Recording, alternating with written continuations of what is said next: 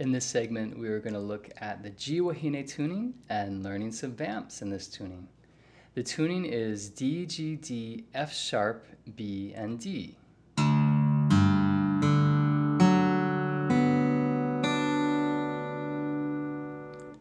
Now the great thing about this tuning, everything is the same as tarot patch tuning. All the vamps that we've learned all work, except we have to adjust the notes in the third string because we tune down half a step, which means all the notes would go up one fret to make the sound of the notes work in the key of G. So we have to hold down our first finger on the first fret of the third string when we play a G chord. Now to make a D7, you just move that first finger up to the second string. It's very easy. A common sound that we're going to hear is a hammer-on from the open string, then hammer your finger down to the first fret. Practice that. On the third string, open to first fret. We're going to do that quite a bit when we do vamps in this tuning. So let me show you some of the vamps. The first one is they're all D7 going to G, a measure each, and the first one sounds like this. Again.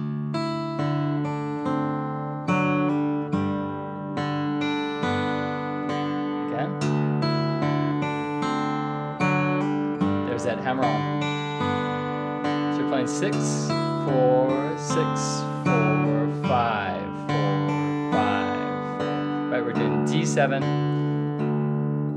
and G. Try to keep those bass notes very steady. It's very important you hit the right bass note to really establish what the harmony is. This tells us, oh, this is a G chord because I'm playing the 5th string. D chord because I'm playing that 6th string.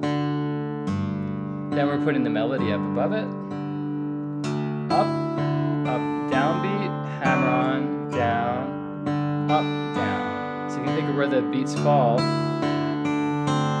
Hammer on, down, up, down. When you do that hammer on, you can just leave your first finger for the rest of the measure. So just the melody goes 1 and 2 and 3, 4 and 1, 2 and 3, 4. 1, 2, and 3. With the bass.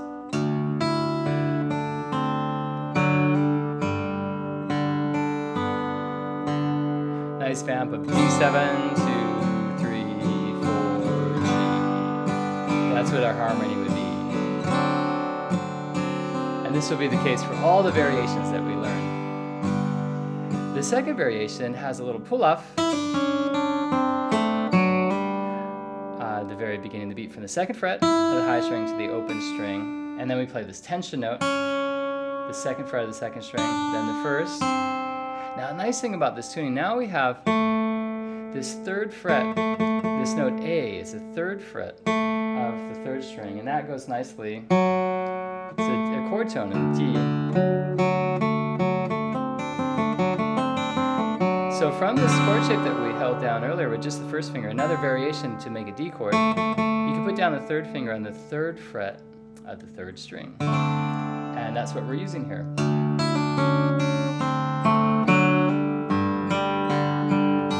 Again, second example.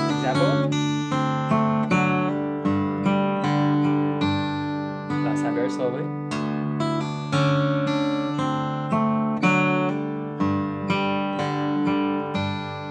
Notice in that measure of G, I'm playing upbeats, 1 and 2, and then downbeats. So 2 upbeats, up, up, then down, down. Now let's look at the 3rd example, very similar to this one. We're going to use that tension note. We're just not going to go to the 3rd string, and we're going to do an extra hammer on at the end. Go back and practice that a few more times. I want to get that under our fingers. And example 3 goes like this.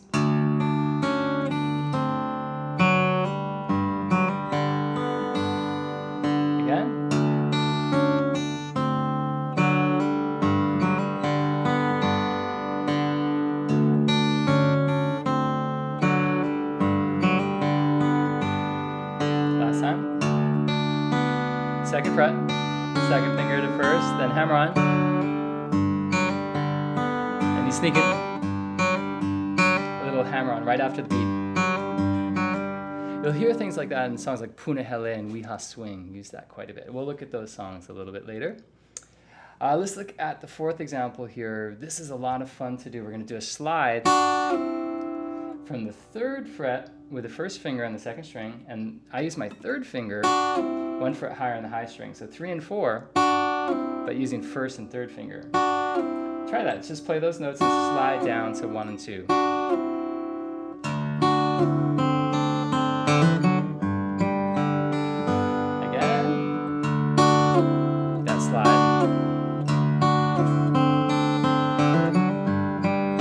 You're landing on a bass note with a slide.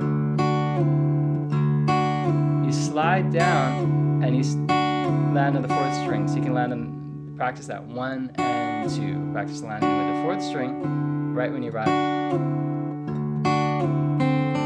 Then we're going to do another thing common in this tuning is a series of 16th notes. 0, 2, 0, 1 on the 4th string, 0, 2, 3rd string, 0, 1. There's Punahele again, right? He uses that phrase. Works great for Vamp.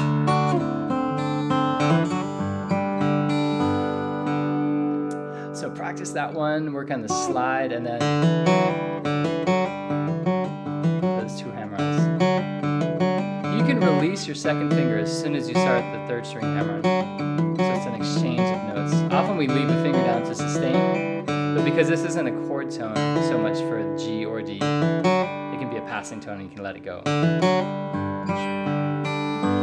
Okay, let's look at the 5th example now. And this is very close to another phrase that we've done before in Tarot Patch. But now we have to, as I mentioned, you have to adjust notes on the 3rd string up 1 fret. So this will be the case here. Instead of playing all notes at the 5th fret, we're going to play 6, 5, 5. This would give you a C chord if you covered the 5 strings, but you put down your 2nd finger on the 3rd string 1 fret higher. So that's at the 6th fret, and then bar the 5th. But in this case, we only need to bar the top 2 strings, and we get this. So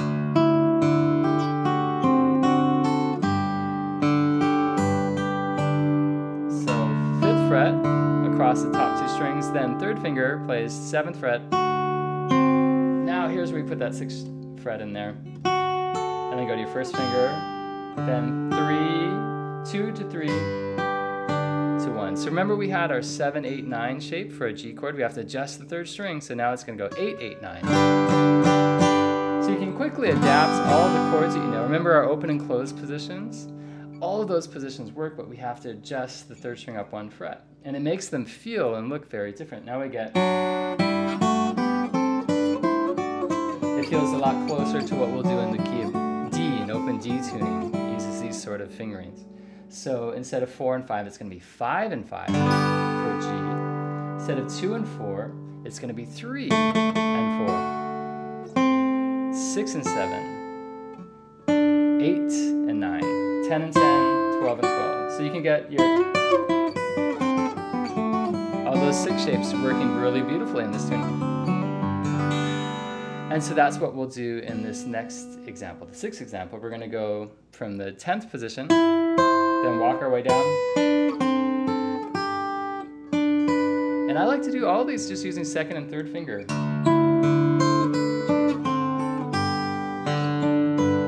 Really good use of the open and close shapes in this tuning.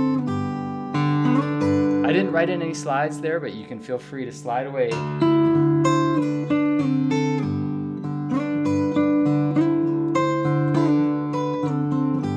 Syncopation.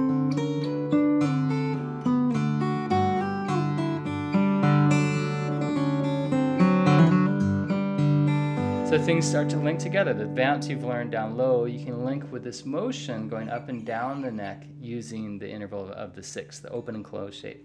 Really great way to navigate through this tuning. Okay, one last time. I want to really work slowly through this one because it's such a nice sound.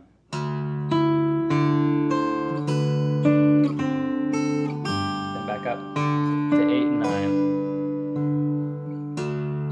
9. These notes imply a C, or a D, kind of D sus sound. Passing chord over G, D7, G, moves up to another voicing of G. So they work beautifully over the harmony.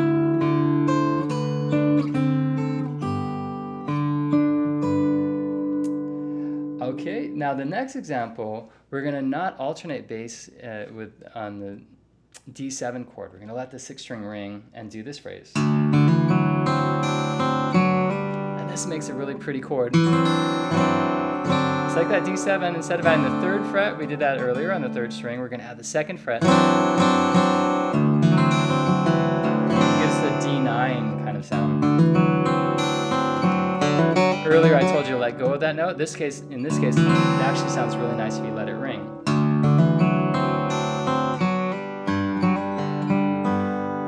Again.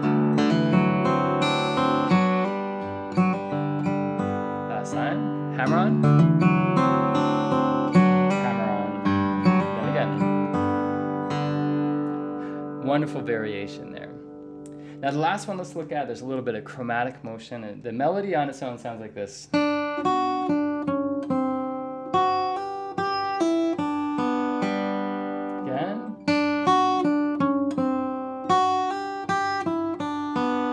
That G is with the 1st fret of the 3rd string. With the bass.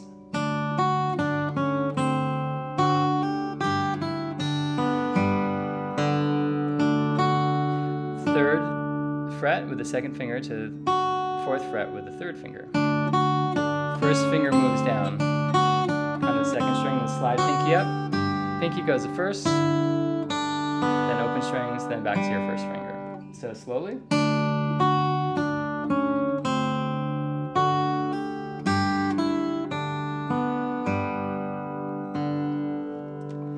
So listen to some songs that use this tuning. And Ray Khanna used it a lot. Sonny Chillingworth, Ledward Kapana uses this. Keola Beamer has a wonderful album called Island Born. I'd highly recommend listening to that a lot. He plays often in C Wahine and F Wahine. On this album, he also plays in the G Wahine tuning on many, many songs. It's really beautiful. It's very common. There's a song that we'll look at in a later series here. It's going to be called Shamarita Malasada. It's a Sonny Chillingworth song that I arranged for a solo piece, and it uses a syncopated bass. Now keep that in mind, that sort of bass line could work really well for a lot of these different vamps, like the 2nd, or the one with the slide, the 4th one.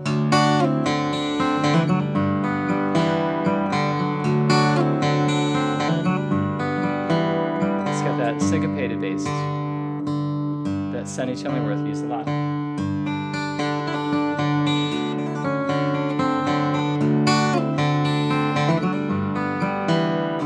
So see how that works really nicely with these vamps as well. So these are building blocks of musical phrases that you can interpret, make variations of, and make your own over time and have a lot of fun with them. They're really great, good fun to play. So I'll see you again very soon, and have fun practicing. Mahalo.